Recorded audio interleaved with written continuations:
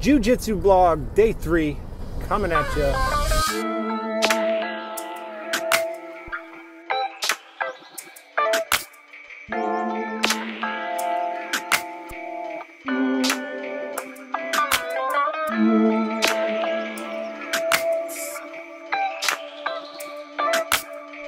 I am on my way to Jiu Jitsu right now.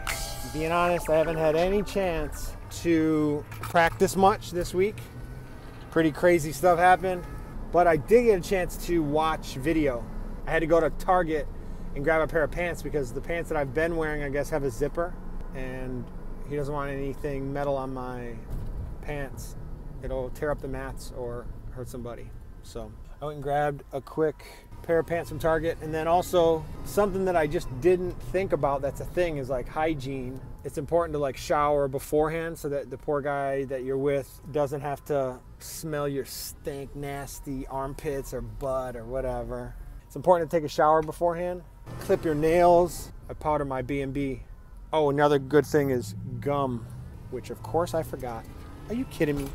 I bought a pack of gum and I forgot it in the car.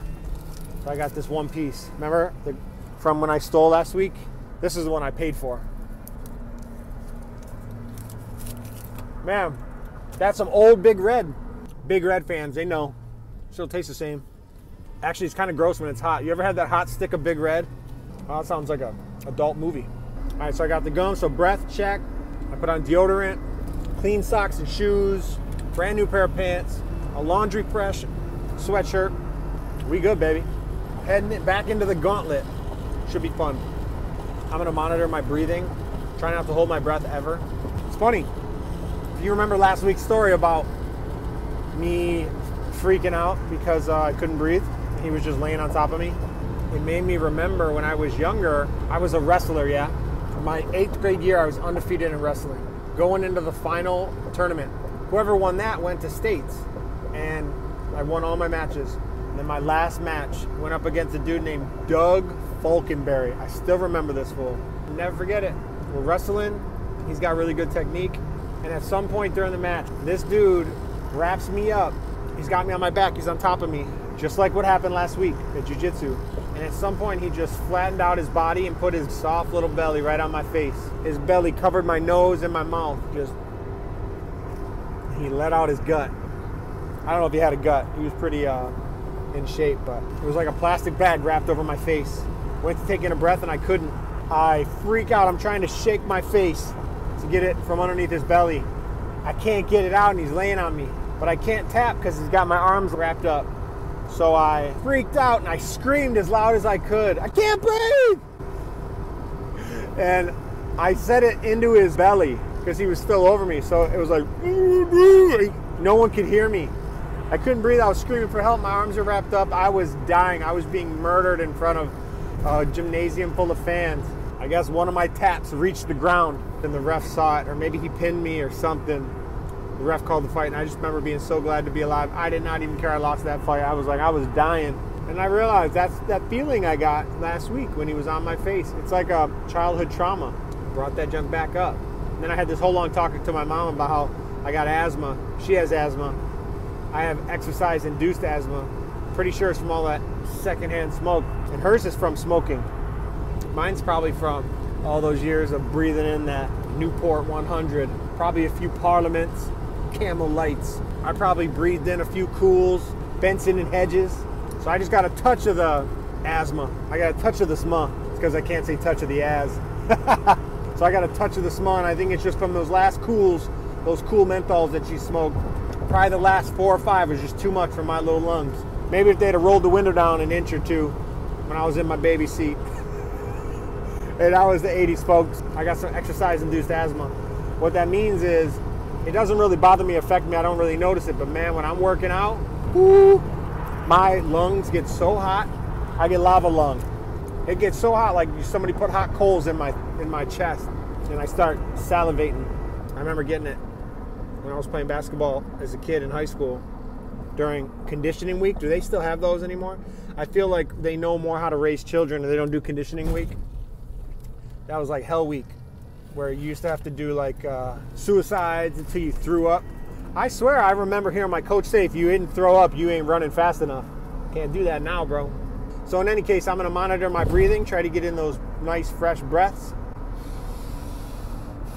This nostril's clearer than it normally is. Remember, I got that deviated septum. I even had surgery, didn't do much. But try to get that snout working. Take in those deep breaths and work hard today. Should take a couple hours. And then, of course, the kids are getting dropped off at the parents' house. And we got Conor McGregor, Dustin Poirier. Dustin Poirier from the Bayou. And the wifey's coming to watch because she's a huge Conor McGregor fan. She probably even likes Dustin Poirier too. He's a handsome fella.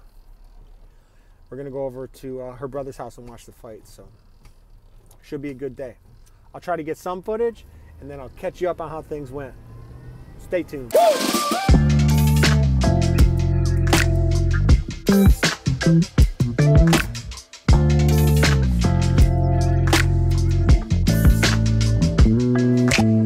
I'm going to get elbow, I'm going to get high up. I want my hips off the ground. The higher my hips are, the better the advantage for me. And I sweep, okay? So what I like to do from here is I like to start setting up things, attacks in this arms. I got Kimura options and I got Bicep Slicer options here. Boom. And you can practice it both ways. Boom. Get that muscle memory built up. Boom. You'll be surprised how they just go. They want to go because the pressure's so bad. They're like, feels good for a second. Okay, so the end of day 3. Today was different than the last 2 days in the sense that we didn't roll today. I just go with the flow. I trust in his process. We drilled again the top cross, the bicep slicer, and the Kimura. But then he also wanted me to work on sweeps because we haven't done that as of yet. So I've never been in the guard. So he had me pull guard and then practice sweeps. The sweeps that we worked on were the flower sweep, which is also known as the pendulum sweep. He showed me a lot on the dummy, and then I worked a lot on the dummy. So everything I did today was on the dummy. Make no mistake about it, my friend Matt is a brilliant teacher. He may be one of the most elite communicators I've ever experienced. He's a very good people reader. I can read people very well. Matthew is maybe to a level that I have a hard time even recognizing. It's wonderful to even be there with him when he communicates and explains things to me. I learned so much with him, and I'm just incredibly indebted. To do this for a friend is fantastic. There's one thing about him, he's always been like that for me. He's always been there for me. He's always helped when he could, and he's a loyal friend. So today what I realized about Jiu-Jitsu is it's essentially a series of algorithms. And man, the algorithms, they grow exponentially. Your defenses shrink exponentially. So at high-level Jiu-Jitsu, you're either being manipulated mechanically into the position he wants you, or you're being manipulated mentally so that you will thereby present yourself how he wants you to present yourself. So if you're going to attempt A, to which you have a sequence of A1, A2, A3, A4, A5, or you're going to attempt A knowing that he's going to defend one of a few ways, and when he does that you have B, C, and D based on how he defends. Should he then take the bait and defend that way, you lock up D, to which now your sequence is D1, D2, D3, D4, D5. But when he defends D1 and takes the bait, you now have D1 Alpha or D1 Bravo or D1 Charlie. It's literally a series of algorithms and options that you can run. So, man, it feels it's very intense and it's very cumbersome on my mind to know that there's so much that you don't know. As confusing as what I just said sounds, it's way more confusing when you're trying to do it because your brain has to link up with your body. You can think something all you want, but if you haven't engaged in that move or that attempt or that attack, then it's all theory. But if your body is really in sync with what you're thinking and you think them as you do them, freestyle if you will, the faster and better you are at freestyling and adapting, and the broader your quiver of moves, the better you become, which just goes to show and is a perfect example of how there's levels to jiu-jitsu and how you can be 20 years into it and still be growing. And we'll see what happens next week. I'm excited. I gotta try to practice more. We'll see, man. Thank you guys for checking this out. This is therapeutic, and it's also something that I can look back and watch, and it helps me with my growth. So you guys are the best. I appreciate you. And until the next time, aloha.